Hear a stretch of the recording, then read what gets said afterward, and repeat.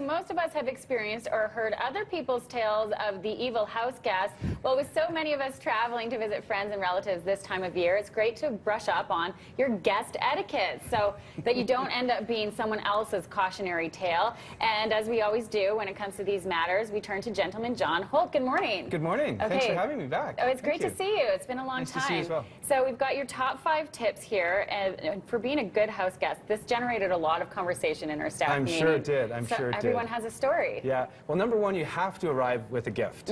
That's the first thing. And it can be something small, like a bottle of wine or some cookies you made, or jam. In fact, someone brought me once just a little planter full of a couple of herbs, which is just great. Just a small gift. Okay, so that's you're starting off on the right foot. Starts on the right foot, yeah. Okay. The other thing is you have to plan your stay and stay your plan. In other words, if you're going for 5 days, you go for 5 days. If you go for 2 days, you go for 2 days, right? And you have to stick with that. You can't suddenly say, oh, I think I'll stay another week. Right. Doesn't happen, yeah. Don't overstay your welcome. That's right. And you also have to give your host your agenda.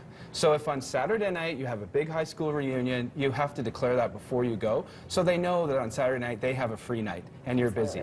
Yeah, set out those expectations so that you know when you're spending time with the person who's hosting you, or you're on your own time. Correct. Okay, yes. like that. Plan your stay, stay your plan. Keep tidy. This is important. You've got to keep tidy, and you have to make your own bed. I hate making my bed. At home, I don't do it. I hate it. But when you're staying at someone else's house, you've got to make your bed. Yes. Yeah. Keep that room tidy, and the clothing explosion too. That shouldn't happen. Oh, absolutely. Yeah, you got to keep things tidy, and you got to watch the flow of the house, how things work, because you're in someone's psychological, personal territory. You have to really be careful. And I don't know if the famous Ben Franklin quote about house guests like fish get smelly after 3 days. I haven't heard that. So it's kind of a funny thing. I mean, luckily, our houses have grown in the 250 years since he said that, so it's a little more comfortable. And we have refrigeration, so it's a little more comfortable. But really, 3 days is a great time to plan to stay. Okay, 3 days, that's the magical number. It's a magical number, yes. Unless you're super close friends, you've declared your agenda, as I said, and you can extend that as long as you start with that plan. Okay, fantastic. Yeah. And contain the mess and keep things tidy. Okay, and what about in terms of how you treat the host, the person who's hosting you? Well, I always think you treat them with a treat.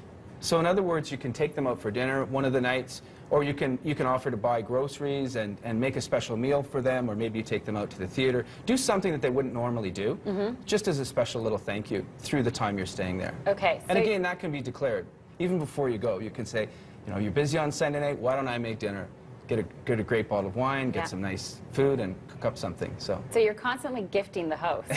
Well, they're giving you a pretty good gift too, right? Absolutely. And especially in Calgary, and especially during Stampede time, if you add up the dollars it would cost you to stay in a hotel, they're treating you very well. Okay, yes, fantastic, for sure. And I mean, those dollars should be, spent towards a gift of some kind, or an experience, which is something that you're sharing for your trip, too. That's right.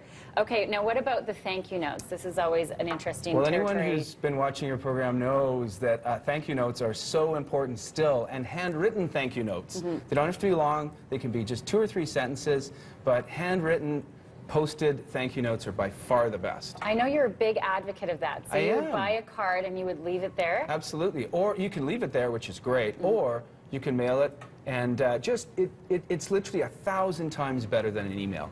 People still mail notes. They do, they do. And that's really the difference. That's what sets you apart from all the rest, and the text and the Facebook, and that's sort of something we would do for anybody. Yes, absolutely. All right, great tips. Send a thank you note. Just that little bit of extra effort makes a difference. Well, thank you so much. Thank you and happy summer to you. It is great to see you, as always. Gentleman John Holt with his top 5 tips on being a great house guest.